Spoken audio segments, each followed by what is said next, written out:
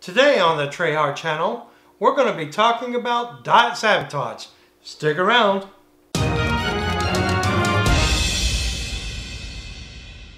Hello and welcome to the Treyhard Learning Channel.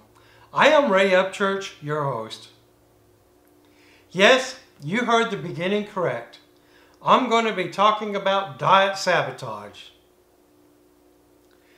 Now, when I think about sabotage, I picture in my mind a Die Hard film where everything is being blown up, though I'm not talking about that type of sabotage.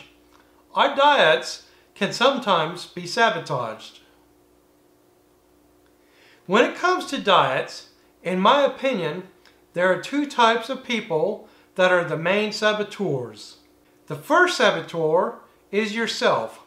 Sometimes we are our own worst enemy. The second is anyone that is not yourself.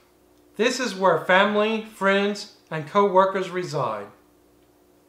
There are several ways one can sabotage oneself. The first is by eating too few calories. When a person eats too few calories, this will usually have one of two effects. The first is to cause them to binge eat later, and the second is to actually stall their weight loss by slowing down their metabolism, and sometimes cause their body to go in starvation mode. So the body starts to conserve energy rather than burning it off. The best thing for this is to ensure that you don't go too low on the calorie recommendations, and if you notice that you're starting to stall, you may need to actually increase your calories to the top of that recommendation. Just as a reminder, according to the Academy of Nutrition and Dietetics, this is 1,200 to 1,500 for women and 1,500 to 1,800 for men. The second way we sabotage our diet is by putting foods on the forbidden list. This unfortunately causes us to binge eat on other foods in an attempt to satisfy our craving for the forbidden food. As I discussed last week, I do not leave chocolate off my diet, but I also do not eat chocolate solely. Small amounts of forbidden food is not harmful as long as we keep calories as the primary focus. It will not derail our diets. The third is by skipping meals. Skipping meals is never a good idea. This is because we become too hungry when our next meal comes around, and it's harder to stick to our diet recommendations. Basically, don't skip meals. The fourth way is by having what I call diet holidays. These are usually weekdays, but can be applied to any holiday. Sometimes a person will diet all week, and then on weekends they will eat what they call normally. This is sometimes also applied to holidays. Now, weekends are about 1/4 of the month, so not sticking to your diet on these days alone or when combined with holidays can seriously derail your diet.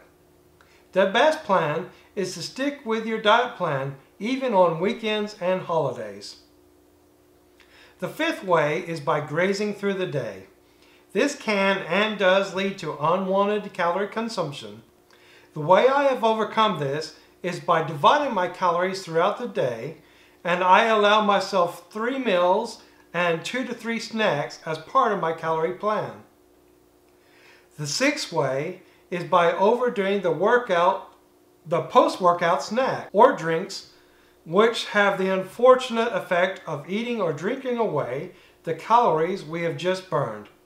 The best way is to avoid having these drinks or to have water or low-fat snacks such as low-fat cheese or a half-meal bar that has both protein and carbohydrates. The seventh way is by late-night snacking. We put on a movie, then we grab our favorite snacks, we put up our feet and watch the show. These calories can add up quickly. Remember the overall calorie count. So while we can have a snack such as popcorn with the movie, we should count these in. The eighth way is by losing motivation. No matter what diet you're following, if you lose your motivation, you can lose hope and energy. Motivation building is helpful, and remembering your ultimate goal and what your plan is helpful as well. The ninth way is by taking your workouts too easily. While starting any exercise program, you will not want to overdo it. We also need to stay within our own capabilities so as not to harm ourselves. Sometimes we don't use our full potential. An example is by only exercising once a week, when we should be exercising 3 times a week, or by doing a very light walk workout when we're capable of doing a moderate walk workout. But the best thing is to exercise with your own capabilities and improve this as able. The 10th way is by not counting calories from beverages. The best thing is to remember that all calories are to be counted. Sticking with water will remedy this and is the healthiest option overall. Yes, we can sabotage ourselves in many ways, and if dieting was not already hard enough, added to this is the second type of saboteur. I have included family, friends, and co-workers in this category because they are often the most guilty, after yourself that is, of trying to sabotage your diet. There are several ways to do this. Sometimes it is by trying to project their guilt onto you, trying to tempt you into stopping your diet, thus they feel better about themselves. Unfortunately, some people don't actually understand. They have never actually had a weight problem. They may even think it's silly because they've never really worried about what they ate, so why should you? Some actually miss the old you. Sometimes this is because now instead of time with them, you're spending time in a gym or doing other healthy activities. And sometimes this may be fear, like the fear of losing your loved one because now they are fitter, and the fear that others will find them more attractive. The ways to overcome saboteurs is first, not assuming the worst. Just because someone cooked your favorite dessert doesn't mean that they are trying to sabotage you. Some people equate food with love. Remember, if you're following a calorie diet, you can just add it as part of your calories. That is, if you choose to. It doesn't pay to be defensive, but it also doesn't mean that you have to do something you're forced. If someone is trying to push food on you, say no. Remember, you don't have to feel guilty, and you don't owe them an explanation. Though it is hard to waste food, the old thinking that you have to clean your plate needs to go away. Discretion is the better part of valor. Plan your strategy beforehand. If you've been going to your favorite aunts for years, who knows your favorite dessert is rhubarb layer and always cooks it for you, then you will need to make a strategy. One of the best things you can do is actually turn them from saboteurs into your very own support system. Actively recruit them to help you with your diet.